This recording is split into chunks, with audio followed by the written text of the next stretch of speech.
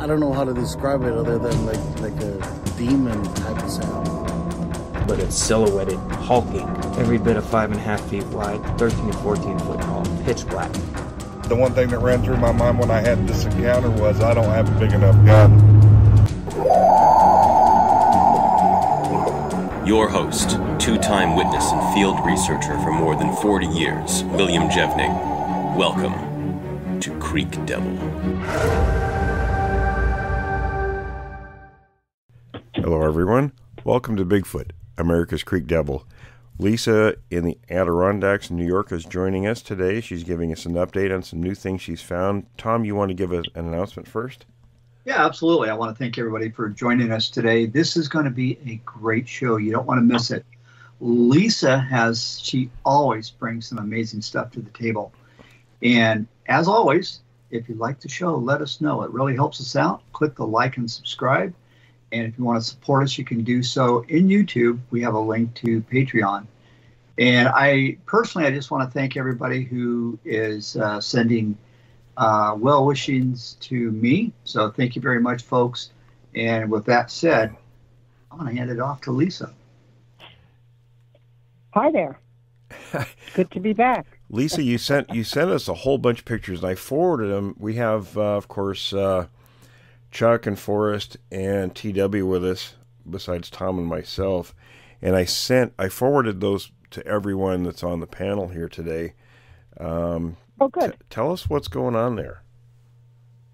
Okay. Well, last time I was on, I had just moved up to the Adirondacks here and went out. I'll just be brief. Went out searching for an area to start looking for another group since I moved up from the Northern Catskills.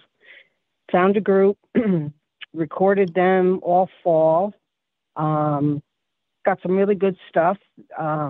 Very much like down in the Catskills, they were in a large area surrounded on all sides by roads. I first went off to find the most wild area I could and put my recorders out, and it was kind of hit or miss. I did get some good recordings, but with such a large area, it was just too much. So I decided to try to find them in the same type of area I did down in the Catskills, and lo and behold, I found a group. Same MO. I put out the recorder, and a juvenile would literally sit by it or do whatever he was doing all night long. I could hear the rest of the group in the distance roaring, a lot of roaring going on. And if they weren't so far away, I'm sure I would have heard some perhaps talking or other noises, but they were just too far off. So my plan this year, as I told you, was to find the density of their population. That has always been something that was very curious to me, because when I was in the Catskills, there was a young guy I knew that got into this, and he's got a YouTube channel, a Facebook channel on the Catskills, and he claimed that he knew of 6 or 7 groups in the area. I researched my one group, and that there was something like 40 individuals like in all these groups, and it was maybe 10 let's imagine a square 10 miles by 10 miles all the way around. So that just didn't seem feasible to me, especially with the area I was in. The very northern Catskills is a lot of cliffs, very steep, rocky, not as many deer as you would find right across the river where Gale is, a lot of farmland over there. So it just did not add up to me. And I told him my opinion, and it was just my opinion. I don't know. So my plan this year was to find several other areas that fit the MO of the area I recorded in last year within a 15-mile radius. And I've amassed quite a few recorders now, and I was going to find at least 3 other areas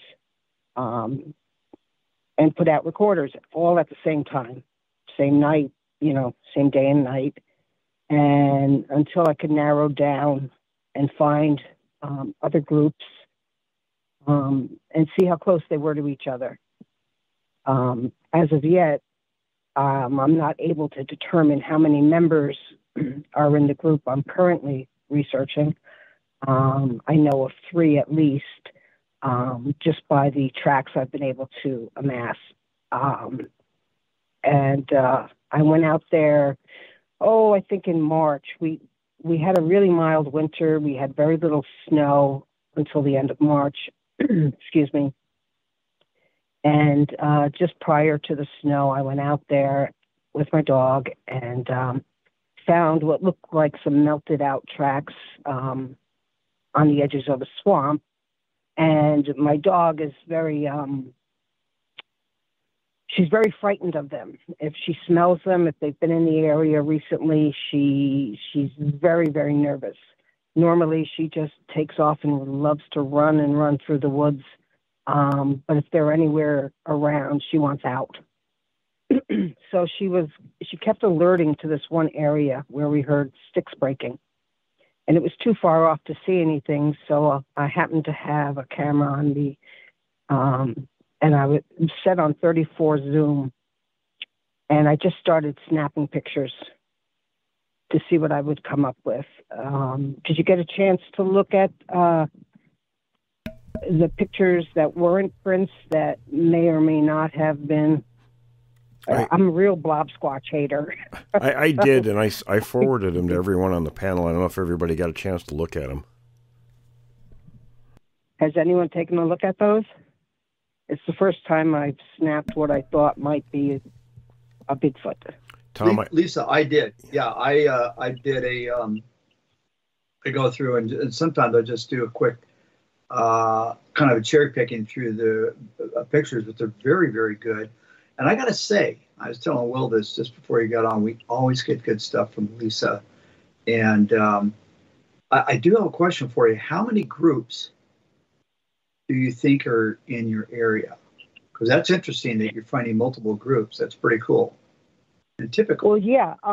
As a matter of fact, did you see the tracks that were in the mud? Oh, yeah. Oh, absolutely. Okay. Those tracks I found over the summer. They are up at a reservoir, probably 10 miles from my group, and okay. It's off limits. Most of the land is all posted around there. I'll try not to be too specific. Get myself in trouble. Is it a reservoir run by somebody other than the state? Or okay, all right, gotcha. We won't get into it's a watershed. Okay. I went north of it. Once you get past the posted signs, it's a dirt road that's only maintained in the summertime. Once you get past the reservoir, which you can't see from the road, you come across private deer camps. I shouldn't say deer camps. Most of them are, but any kind of bungalow or hunting camp, everything is called a camp up here. And nobody's in them until the fall. These ones in the woods, they're strictly hunting camps. And a lot of them are not posted because, as a rule, the way the Adirondack Park is set up, it's not one huge park with nothing else in it. It's all broken up areas. And there's a really neat YouTube video called The Adirondacks. It's a documentary done by the BBC. Oh, they always do good stuff. And and I enjoyed it thoroughly. It's 2 hours long, and it tells about the whole entire history of the park and logging and everything else. And it was basically a experiment to have people living within the park. Like there's wild land, and then there's a small town. There's separate park areas. It's not just one big open park. And nothing in the park can be cut, taken. It's forever wild. Okay, gotcha. So it's a designated wildland. Okay. Yeah. Yeah, we got those here. Anyway, I came down from the north And where it's unposted, a lot of people don't post their property because a lot of snowmobiling trails run through private property when permission is given, as long as it's not abused. So I came down through unposted property, and I did hit the reservoir, and I found those tracks in the mud. And, those are good tracks. You did I'm jumping in real quick. I just want to say you did a superb job of documenting. Well, thank you. Photo documenting. Yeah, Yes. you know, I never expected to see anything. I was just checking the area out. And so I didn't have any measurements on me. So I put something next to them and gave the measurement. And I think they work out to, they're under 14 inches. I think I came up with 12 if I used. But the dimensions are very definitely not human. Oh, they no. They only superficially resemble human footprints. Sorry, I keep jumping in, but because it's your stuff is so fast. that's fine. So then the detailed ones where I did a lot of writing on the photographs, explaining them, that is a wilderness area within the park that's about a half-hour drive from here. I don't know the mileage, but I went up there to do some snowshoeing after we finally got some snow. And it was very obvious I was the first and only one in there. It's not a, it's park, it's part of the Adirondack Park, but it's not a specific trailhead. There are a couple primitive camps for deer hunters, each having a little, outhouse next to it. There's maybe 4 or 5 you'll see in there. But other than that, it's not a designated trailhead. People don't go in there hiking. So it was clear I had been the only one in there. And I came across those 2 sets of prints, the larger and then definitely the juvenile print. Yeah. I've got a question on those because of 2 things. This is one I'm going to throw out to Will and Forrest. This isn't a Q&A time, but it's just something that kind of piqued my interest. The size of the footprints and your location makes me wonder, and I just wonder, just a question in my head, is it possible that this could be a group of type 4s? And I'll start with you, Will. What are your thoughts on the possibility that she's dealing with perhaps some type 4s up there, which are more, we don't know if they're kind of a caveman, Neanderthal, or I don't know. I'm just throwing it your way to see what your thoughts are, and then for us too. Well, it's certainly always a possibility. I know. Oh, go ahead. I'm sorry. Oh, I was just going to quickly add. I noticed the difference in the shape of them, but that never occurred to me. You got some interesting stuff, to say the least. Yeah, it's especially that part of the country. It's, because that's where they seem to be situated, that particular variant. But, from the footprints, we don't really have enough information to differentiate between, that variant and the other ones yet. So, but it is certainly possible because we have a lot of reports from that region. Those weren't fresh. Yeah. They had been snowed over. Yeah. Forrest, what do you think? Yeah. Well, I'm perfectly available in my mind to believe that anything's possible these days. We're talking about the more caveman-like Neanderthal possible beings. That is that what we're referring to on the type 4s? Yes. Yes. Okay. And I've been looking through the stuff that you sent me, Will, and I can't find the footprints. Am I supposed to be seeing footprints here, or am I just missing that? But I'm open to any such thought that those might exist in that area. And they seem to, I'm trying to remember the Iceman, wasn't that, was that Minnesota? Yeah, it was Minnesota. Yeah, that was Minnesota. Yeah, the Minnesota Iceman. Yeah. But it's still all that same region. Well, I know, and I've been all through the Adirondacks up there in New York. So I used to think, geez, what a lovely way to to leave New York and be in such a beautiful area. It's like everybody lives in New York, thank God, and then you've got all this beautiful pristine forest land out here. So it was a rather pleasant experience getting out of New York. So yeah, it's surprising anyway, how much water and I'm mountains open are. to that being a possibility. I mean, yes. You know, just to throw some perspective into the state of New York, you know, a lot of people, myself included, at one point, you think of, you think of New York City and Wall Street and all that, but actually, the state of New York is huge, and the entire circumference of New York is actually greater than that of England. So it's a big chunk of land, and the upstate New York is fantastic. Even the Catskills, there's tons of wilderness where I lived in the northern Catskills that nobody went through. There's no trails. There's maybe one. It's called the Long Path that goes through. But other than that, you have tons of mountains. You know, over 3,500 feet up to 4,000 feet. There's no trails on them. They're all wooded. They're all steep. Nobody goes up them. Well, and you have everyone looks at them, but people just don't go there. Well, don't you have a pretty good combination of deciduous and conifers as far as the natural down trees? In the Catskills? Yes. Okay. With the Adirondacks, there's much more coniferous. It's the further south you go, the more deciduous trees you have. You don't have the number of oak trees that you do down in the Catskills. There's tons of oak trees with acorns. A friend of mine who has a hunting camp that I visited up on the Tug Hill Plateau tried to grow some oak trees up there, and they wouldn't even grow. Really? Couldn't even get them to grow.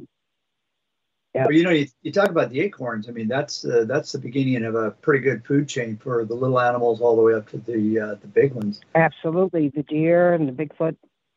Yes, I remember finding those acorns that looked like they had been opened like pistachio nuts, like using two nails and popping open two halves. Deer don't do that. I found a pot. Right, I found a pile. I know, at least you're New York deer. I don't know. Hey, Lisa, I got another. Yeah, well, that's cool. And if you got some pictures, send those along. I'd love to see those. I think I saw them last time. Oh, I thought I sent those to you. I'll send them again. Yeah, you did. I got a good memory, but it's short and a huge inbox. But I got a question for you. Last time you and I talked, a weird situation came up, and it's actually a repeating pattern. And what it is you had moved to a new area that was kind of like a real small village.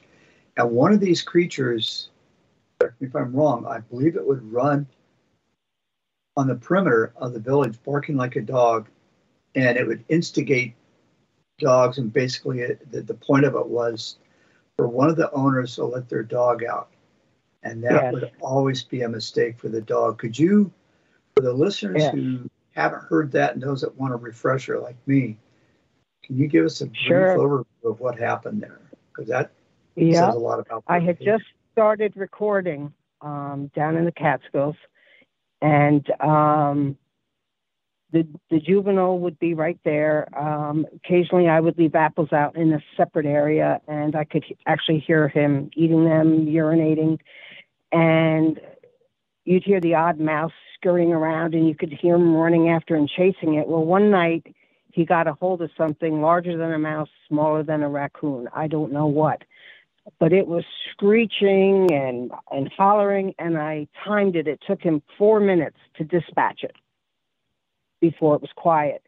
And I think because of that, he interrupted the main group's hunt, because there was a sound, people say that wood knocks or tongue pops, whatever they are. This was like a rifle shot. And you could hear the alpha, I'm assuming it was the alpha, did this huge pterodactyl scream. And I could hear him stomping through the woods immediately after this. It sounded like he was infuriated. And the road I was taping on the recorder was almost dead in the middle of it, and it's a long hill, and the woods on the left as you're going up, houses interspersed on the right, a group at the bottom, a couple more towards the middle, and then two at the very top. Well, he proceeded to start at the bottom, and this was 2:30 in the morning now. And he started at the group of houses at the bottom, and he started fake barking like a dog. And you could tell it wasn't a dog, because after he did it a few times, you know, like the owl, you know, sometimes it's just not an owl. So it would start, I could literally hear the dogs in the houses barking incessantly at this. And I didn't catch on at first. And he did it for, a good 20 minutes. And they didn't let the dogs out. They must have quieted them. Went up further to the next house, did the same thing. And I could again hear the dogs barking in the house. And he was fake barking. And to no avail. He continues up the road doing this, stopping at each of the houses. And he gets to the last house, and he's barking, and I can hear two different dogs barking. They had very distinct barks. And the owners threw them outside. And I could hear, it was like he was toying with them, trying to gain their interest to come into the woods. And you could tell by their barks, they were very hesitant. They knew something was wrong. But one dog eventually went into the woods, and I immediately heard a scream and then nothing. Yeah. And the other dog, there was a dog screaming. Eventually he heard the dog screaming, and he eventually went in and was killed too.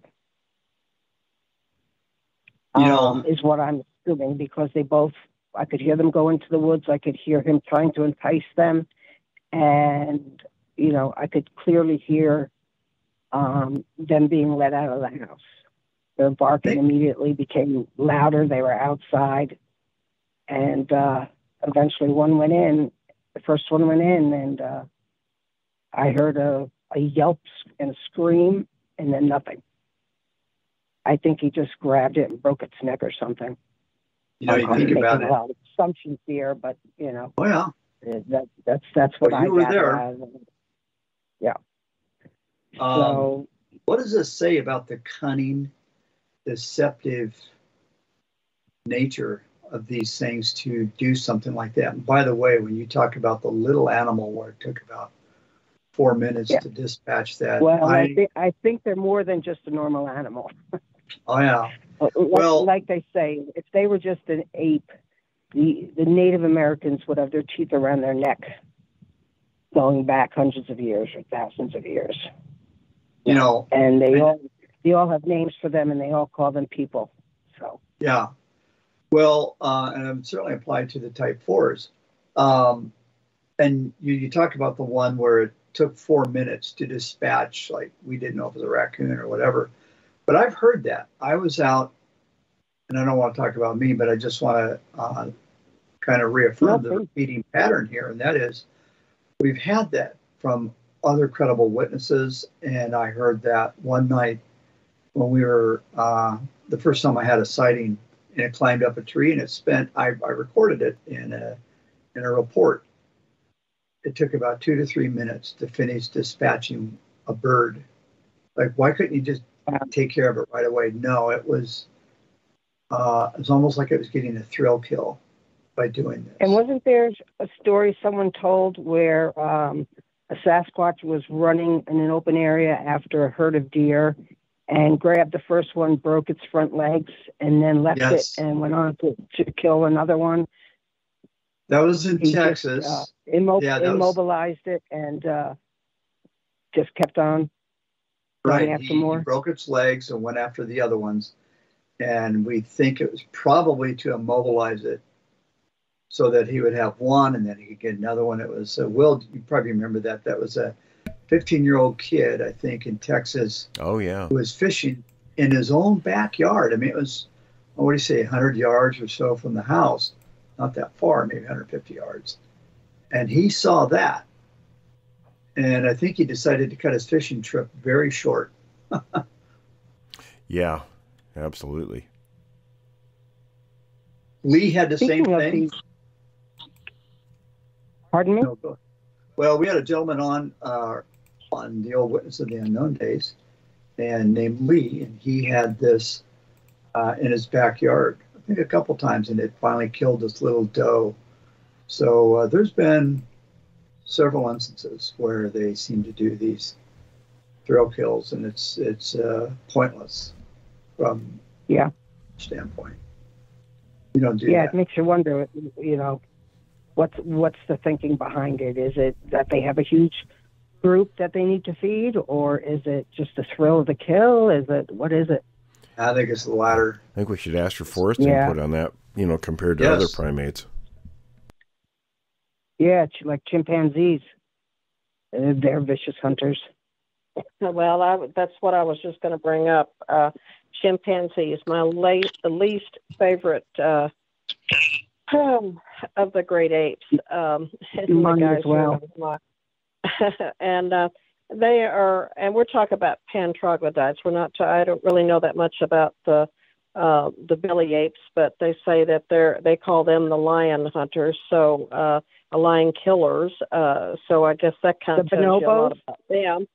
No, I didn't say bonobos. I said the billy apes. The bonobos, okay. I've said over and over in here on this show, the bonobos are anything but vicious. They solve everything by sex. So they're quite a happy group. Sex keeps them happy all the time. Yeah. If they have maybe disputes, they settle it with sex. Yeah.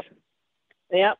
Pan troglodytes should probably try that out, and so should the billy apes. But chimpanzees are vicious. They are extremely vicious, and there's nothing particular that I care for them. But I received a vicious bite back when I was studying them, and I feel the same way. Like, okay, I think I like the macaques better over here. Can I go study them? So I don't blame you. Anyway, no, that sounds like, and I've said this over and over, and the guys can verify this, that I find that Bigfoot seems to, in their behavior patterns, remind me way too much of chimpanzees. So, my particular feelings are is that I think that they are a bipedal great ape. But other people have different opinions, and they're all valid. Mm-hmm. So I don't fault anybody for thinking otherwise. But they remind me way too much of chimpanzees. Way too much. That just reminded me quick of something, kind of on topic, kind of off, having to do with Melba Ketchum and her DNA study. It's not about what she did. She has a GoFundMe page now to do testing on Dogman, Bigfoot, and I don't know if it's in the Texas area or where it is, but you can find it. It was on a link on a YouTube video I saw, so I went to the page, and she has a 20. Yeah, so maybe, I don't know. She wasn't soliciting samples. It was to fund DNA. She's trying to make a buck. Study. Yeah. Yeah, I don't know the woman, so I don't know anything about her. But, the only conversations I've ever had with the woman was on in regards to horses and color patterns and paint. So she was very congenial and very nice when we discussed that, but I have never had any discussions with her as regarding to Bigfoot. So, well, she's a vet as well, correct? No, she's not a vet, but not as far as I know. Oh, I thought she was a vet. Yeah, well, she was, yes. Was she a vet? Okay, well then I stand corrected on that. I was not aware that she was a vet, but I do know that she is a DNA specialist in animals. So that was the reason that I had actually contacted her, was in regards to I race paying horses, and they, express certain patterns and stuff. So I was actually talking to her in regards to that. Interesting. And this was actually before I knew she had anything to do with Bigfoot. So I've never talked to her since about that.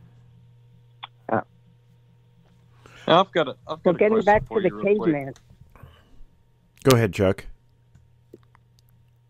I was just curious. I heard you talk about the dog, and one of them mimicked the dog or tried to mimic like the dog. And have you ever heard them mimic other animals, such as? And the reason I bring this up is because I heard a 800-pound rooster one time, and there was no farm anywhere around. And I'm just wondering, have you ever heard anything like that, or have you heard them mimic like owls and stuff like that as well? Yes, to both, sort of. I've heard the owl all the time. In fact, I could kick myself because I had gotten a new laptop, which I'm not using. I actually got a Mac. One of my first recordings up here, I had the juvenile scream an owl call into the recorder. And it began sounding like a man imitating an owl, a 600-pound man. Then it went into a pretty good imitation, but it messed up the growl of the barred owl at the end. So it was obviously the juvenile that did it. It wasn't a real one. And I've heard it many times. When I lived in the Catskills, we had a lot of barred owls. In fact, we would do this little thing at night. We'd go out behind the house and see who could call one in the closest. And we actually called in a pair that flew right over our heads. But at one certain time of the year, in the fall, you would get the 600-pound owls that you knew weren't owls. And I do have on my recording when I think it was the female and another offspring, it wasn't the alpha, I don't believe, in my Catskill group would return to the juvenile. They would start this cackle call.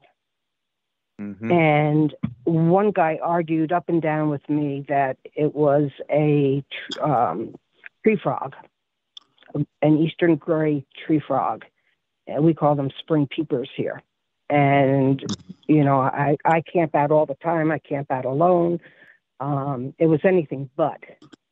It was a weird, I can send the recording. I do have it. This cackling sound that I don't know what they were imitating, but it was obviously some sort of animal sound. And they both did it. And you could hear them as they got closer and closer. And they finally returned to the juvenile and the recorder in the morning when daylight came. And, I've heard them try to mimic barred owls as well. And it's funny sometimes because they'll start out and it sounds pretty close to a barred owl. And then at the very end, it sounds like you're listening to a mad chimpanzee. And, Yes, I've heard that. And that's a crazy sound to hear. And, we've got sure barred owls all over Oklahoma. And, I have a team that go out with me. And one night we went out to this one place in northwest Oklahoma. And I bet you we heard probably what sounded like 7 or 8 barred owls all around us. And if you know anything about barred owls do not congregate like that at all. No, just as a pair. Yeah. They're solitary or paired off. Well, the recording that I sent this morning to Will, I knew it probably was too late to send it, is of there was a tree with a broken limb leaning against it at a 45-degree angle. And I had my recorder on, about an 8.5 inch string just dangling from it. It could reach the tree if it swung. And it's a very, very clear audio of bipedal walking up to it and then walking around it through the dead leaves. There's when it's dry in the east here, we have a lot of leaf litter. So it's very loud. And walking around it, sniffing it, you can, it's audible. You can hear it sniffing it. And it doesn't it's almost like it didn't realize it made a chimp sound, I can't do it, but sounded like a baby chimpanzee. And then it proceeded, I believe it must have used a stick. I don't think it would have used its hand to touch, some kind of human thing. But it began to bang the recorder, whacking it back and forth with a stick so that it was banging against the tree very loudly. It was just whacking it around. Then it got up and walked around again, sniffed it again, banged it back and forth again, and then clearly bipedally walks off. So Lisa, I don't know if you want to, send it. Absolutely send it. And the reason I asked I did. is, I did it. I sent it through Facebook chat to Will. Can you send it by email? Yeah, send it by email if you could. Yeah. Oh, okay. It's a 6-minute clip. Really, the first 3.5 minutes are all the action. Send it to questions, plural. Hang on. All right. I'm going to put you to work. Plural? Questions at creekdevil.com. Okay. And the reason I asked is I have a similar recording. We were in a situation, buddy of mine, he's been on the show, Kurt, and we stuck a recorder out in the Willamette National Forest, and we were in a place where we knew they weren't. We heard some of them screaming about a mile away, but in our exact location, they weren't there, except they were probably 50 yards away at the most, 25 yards. And when we drove off, the recording had our truck driving off, and then you heard bipedal footsteps, and it walked right up to that recorder that I put on the tree. And we got some kind of a warning call from a bird, so even the birds know what these things are. So it's I love these kind of reaffirming, repeating patterns. One on the West Coast, one on the East Coast. Yeah. On every one of my recordings that I put out in my new area, I only put it back, 150. I'm terrible with measurements, 150 to 200 yards in. And maybe it takes me 30 seconds to walk out after I turn it on. So you can hear me walking out. And then nothing for a second. But within 1 minute, the 1 minute mark, that juvenile is at that recorder without fail on every one of my recordings. Isn't that interesting? So you're under observation. And I've got maybe 15 recordings because I got a late start, up here. Yeah. But, you're in an area where they're not. Well, have we ever talked about that? Oh, just once or twice. Yeah, they're not around, and by golly, they sure are. So they're very stealthy. Yeah, it was kind of a little unsettling when more than I realized that the juvenile was right there. Right there. Well, that's funny. That is funny because the one that we recorded, it was a juvenile. Yeah. I've never seen it. I can't swear to it, but I believe the recordings from down in the Catskills, that group, and this group, I believe it's always the juvenile at the recorder in both cases. I think next time we're going to leave them a slice of pizza. Yeah, there you go. And, getting back to that caveman type, the Neanderthal type. Yeah. I have a very dear friend in the panhandle of Florida that had the most frightening, he literally had PTSD afterwards. You really should have him on. He's been on someone else's show, but well, let's get him on. A breakdown. Yeah, he was checking a hog trap, and it was at night, and they have to be checked every so many days by law, and nobody could get out there, so he had to do it. And he was with his ex-girlfriend at the time, and he had parked next to a small peanut field of a farmer, and then through the woods there was just a sand track, just with the tracks for the guy's tractor to go to his big field. And on either side was a wall of pine trees and vines, almost impenetrable. And by moonlight, if you're at one end, you could see the field at the other end.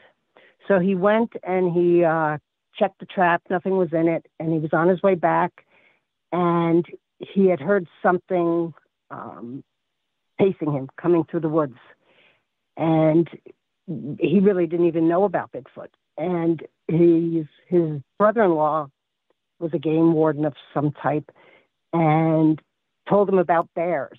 So he had this impression in his head that a bear smells terrible, and everything he told him lined up with what he was smelling and hearing. So he thought it was a bear.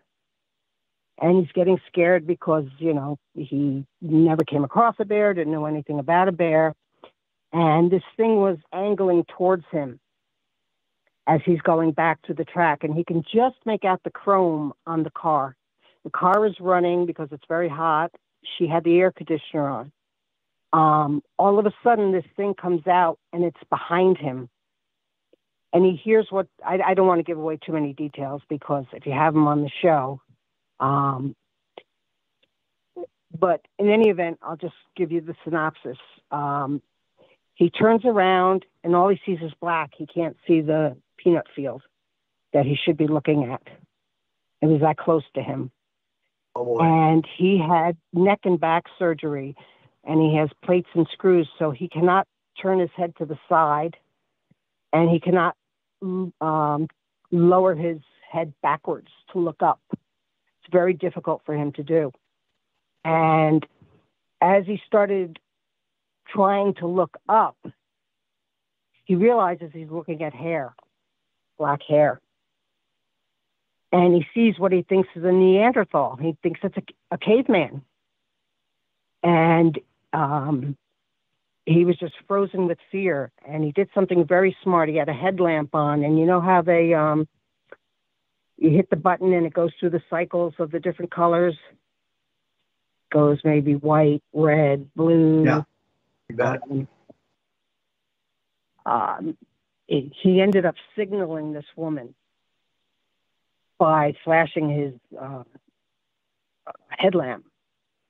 But the story is just horrifically scary, the details of what happened to him that night. So I'll give him a call. Yeah, please I'll do. Send, I don't want to say his name on air, I understand. but I, without his permission. So I'll send the details to you guys, and I'll contact him. And I'll give you my personal, when we get off the show, Lisa. I'll give you my personal email address. Well, when we get off the show, okay, I'm going to give you my personal contact information. And he can reach out to me, or I'll reach out to him. Would love to do that. Wonderful. Yeah, he's fascinating. Really fascinating and scary. Those type horrifyingly scary. Yeah, well, those Neanderthal types, I are just very fascinated by them, because they are kind of in a group all their own. Yeah.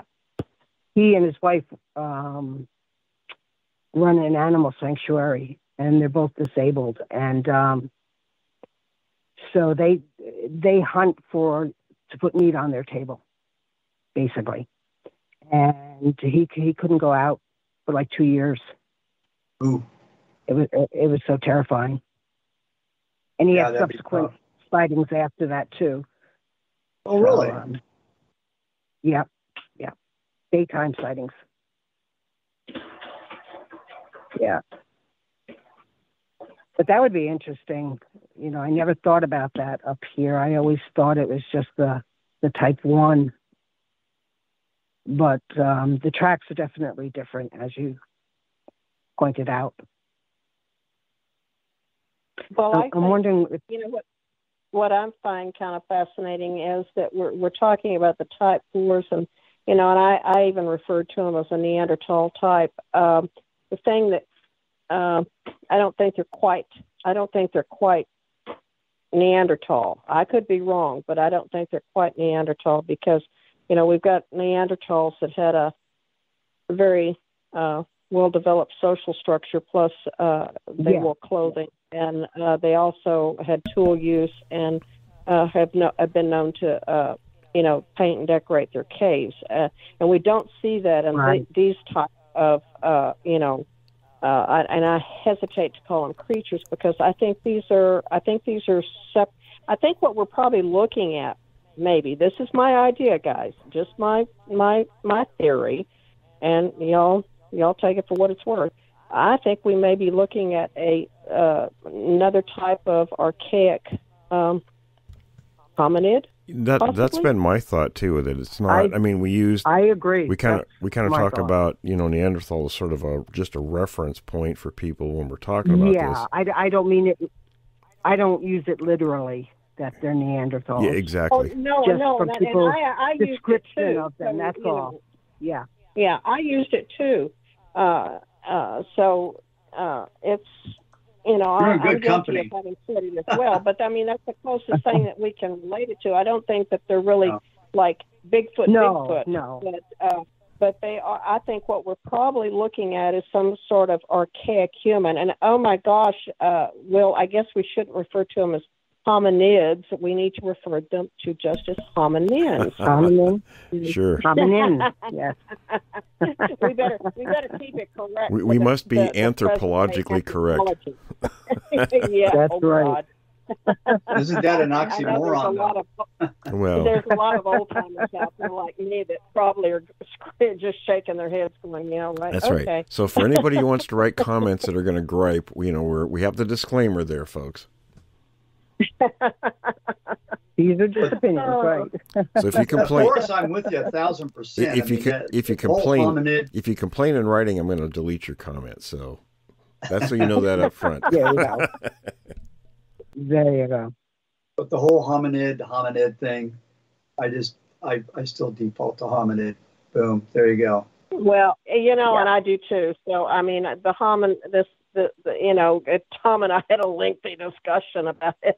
It's like, you know, they're just trying to eliminate the great apes out of the hominin version, which, I mean, everybody knew that anyway. So why are you doing that? They're all still lumped in the hominidae species and classification. So, I mean, come on, guys. Come on, really. You know, it's kind of like Tom said, somebody just wanted to get their name in on the deal. So, you know, what can I say? But yeah, I think that what we probably are looking at is some sort of archaic human that has possibly lived all this, you know, time and immoral and managed to eke out an existence and, you know, away from the rest of the Homo sapiens sapiens. Yeah, not everything out there that's, you know, a hairy human-like creature is a Bigfoot. Well, I was married to one for 13 years, so I could. Well, TW, tell us, man. Tell us your experience. I was married to Homo Pentecostal, and I slept with one eye open for 13 years because I was scared to death that she was going to dance around the bed naked, speaking in tongues, slinging a rattlesnake. So I can attest to that.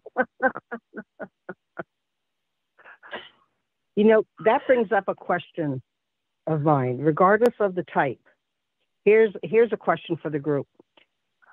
Now, most times when someone sees a Bigfoot or creature or archaic human crossing the road, now obviously they can hear a car coming, correct?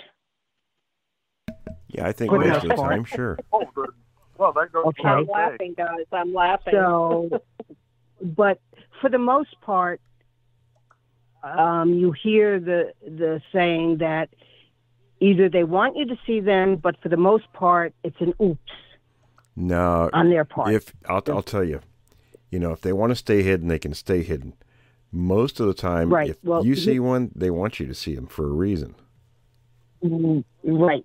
Now, the question is, if they do not want to be seen, whether you're in California or in New York, you will not see them. Right. Now, you equate that to modern humans trying to teach their child or children something like that. You got to take into the probability of 100% across the board, every human being able to teach their child to do that and have them do it. What are the odds of that? How many people are good teachers? How many, the variations are crazy. It could never be done. So I would say not is their among ability humans these to days. do that hardwired? Is it hardwired? Forrest, what do you think? I mean, then- other primates are pretty good at teaching their offspring about dangers. Well, I also think it's trial and error a lot of times. I agree with Will. If they want you to see them, you're going to see them. If they don't want to Absolutely. see them, You won't. Well, guys, So- let's face it. I think there are times that there are oops, and I think that one that had occurred right out here on my farm to market road. I think that was an oops because it did not look at us. It actually turned its head away, and it was. And I told you it was in a squatted down position, and it turned its head away from the headlights. And I think that was one of those oops. Occurrences. Oh yeah, I think there are oops occurrences. I listened to that podcast, and you retelling that. So yeah. but the fact that across the board they are that diligent, can that be a taught thing across the board? So, 100% across the board be taught? It almost seems, a lot of it. statistically impossible. You're asking a question that we have heard, I've had, I think all of us on the panel have had, is it seems like a contradiction of terms. On the one hand, they want to remain concealed from us, want nothing to do with us, and yet at times they walk across the road, and they'll do it in the evening when there's headlights. Hello, they know darn good well there's a car there. So Correct. why is there this kind of behavior? I guess there's variations in behavior as well. That's a secondary question to me. Why do they want to be seen at times? Yeah. I'm specifically talking about if they do not want to be seen, they will not be seen. None of them. Well, but my view is I don't think. Go ahead, TW. What I'm going to interject something in here. Maybe it's not that they want to be seen. Maybe it's just they don't care if they're seen. That's a good point. Yeah, well, that's one of the things I was going to get at, for us, is that I think a lot of times when you see them crossing the road, they're so adamant to get to the other side. It's either a troops ahead of them, or there's a food source that they're desperately trying to get to, and they don't care whether they get seen at that point or not. ATW. Yeah. Is there any chance that a chicken crossed the road just before they did? That's a good damn question. It may not be a chicken. That would answer the proverbial question. Why did the chicken cross the road? It might be a deer.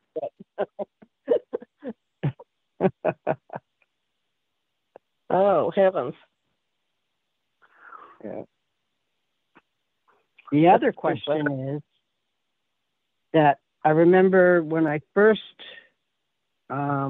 started talking with Will, when I first got into the subject matter and sent him some photographs,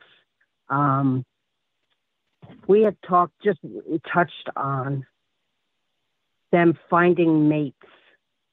And I have a kind of I guess a lot of people I heard said they all go and congregate at this one spot once a year. That's one thing I heard. What about the theory of them finding it in neighboring groups? I think that for genome diversity and survivability, I think they, for lack of a better term, they probably go off and hey, you look pretty good, and snatch that from another group and create their own right, group. Because there's no right. You don't think there's incest. They're not going to go and congregate someplace. Otherwise, everybody in the world would know that.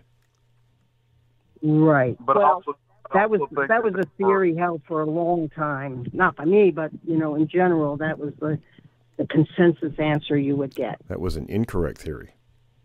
Forrest, what do you think? Yes. Well, I was just going to interject something here. Is I think that they're going to react like most great apes do. When the young males get to a certain age, they're going to be kicked out of the troop, which I think is probably the reason that very often we see, and people will say, "Oh, I saw a male," versus a female. The males, those young males get kicked out, but alpha doesn't want those guys around. And that makes sense. Definite competition for him. So he's going to kick those his sons out. So they're going to go off, and on the same token, the daughters will just generally, they don't have to be kicked out. They will leave. I mean, this is a typical primate thing. The females will go off, and they'll go find a beta male somewhere that's been kicked out of another troop, and most generally they just start their own little group right there, their own familial group. Mm-hmm. And sometimes there are times that the other troops will allow them to cohabit with them, but if that and then the alpha males, and especially in chimpanzee society, will form bonds with certain beta males. Now, if they get ideas about having breeding rights, well, then that's an entirely different situation there. He's going to run them off. And they even allow sometimes some of the alpha males that have been dethroned to even remain with the group, as long as they don't present a threat to the breeding rights of that alpha male, then they might be allowed to hang around. But as a general rule, his sons are run off, because animals seem to have I don't know what you would call it, a inherent primordial sense about them, about incest. I mean, very rarely does it actually occur in the wild. So, regardless of species, that, I mean, whether you're talking about Mustangs, a pride of lions, tigers, any pack type animal will run off, their offspring that are male and viable for breeding. And in, like in Mustangs, you'll always have a bachelor herd that is off to the side, and they never breed. But then you always see those ones that they start streaming off, going off, and they start creating their own herds. Same way with lions. Actually will come in, a new stallion will come in, and if a mare is pregnant with the previous stallion's foal, he will actually kick that female until she aborts the foal. He will kill the foal, whether it's in utero or afterwards, I was told. No. Yeah, they've been known to rape them. They've been known to rape them in the wild. Yes, they do. The stallions that take over a band will rape the mares very, very frequently to cause them to abort. So, yes. Yep. Well, listen, guys, this is we're coming up on the edge of the hour here, and I'm going to do a quick roundtable. We're running out of time, but I'm going to start off with Forrest. You got any final comments or thoughts on today's show? Well, I'm totally enthralled about this caveman and possibility of it being in northern New York there, or northwest New York. So I'd like to certainly keep in touch with you in regards Absolutely. to that. So that I find very interesting. I'm downloading all your pictures right now, so I really can't make too many comments about those yet until I could get a chance to look at them. Forrest, I sent your contact info to Lisa, so you guys can be in touch if that's okay. Okay. Yeah. And vice versa, feel free to give my contact information, please. Okay. Awesome. All right, Chuck, how about you? Any final comments or thoughts? Great show and great answers. Yep, I agree. TW, how about you, sir? No. Okay. All right. Well, listen, guys. Will, any final comments or thoughts from you? No, Lisa, owner of the show. Very interesting as always, Lisa, and keep us posted on what's going on there. You're doing a great job up there. Well, thank you. Absolutely. And I love being on the show because I broaden my knowledge base every time and just learn a lot more. Well, that's what we're all about. We're trying to bring factual, accurate information on the topic. Please do see if you can get a hold of your friend, the guy down in the Panhandle. Yes, I shall. Yeah. Love to hear from him. And folks, thank you for tuning in for this week's show. We hope this was entertaining and educational. That's our objective. So, and one final thought is, if you got questions for us, or if you got an encounter, or just want to get a hold of us, questions at creekdevil.com. And we'd love to hear from you. And also, if you'd like to sit in on the campfire talk sessions. Yes, be sure and include your contact information, and we'll give you a call and do a pre-interview. So, excellent, folks. Will, anything else? Nope, that's it. Thanks for sitting in, everyone. Join us next time. Thanks. Thank you for the invite. Always a pleasure. Thanks for listening to this episode of Creek Devil. If you or anyone you know has had an encounter with these creatures, please contact us at williamjevning@yahoo.com. That's William, Jevning, @yahoo.com. All communication is confidential. Join us for another program next week. And until then, keep your eyes open.